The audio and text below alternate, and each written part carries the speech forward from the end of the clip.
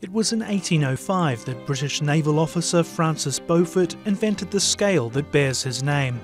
Constantly refined, it classifies wind in 13 categories, linked to speed, sea conditions and the visible impact on land. On weather maps, a symbol indicates its strength.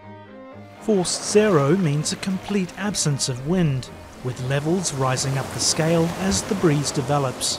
From force 5, the wind causes waves. On land, trees begin to sway. At force 6, the whistling of the wind can be audible. When it reaches force 8, small branches break off trees and waves on the ocean start to break.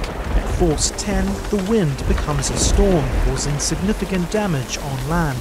The storm becomes violent once it hits force 11, causing waves more than 11 meters high. When gusts reach 118 kilometers per hour, the wind speed hits force 12. It's at this point the weather system becomes a cyclone or hurricane. Winds of this strength devastate everything in their path.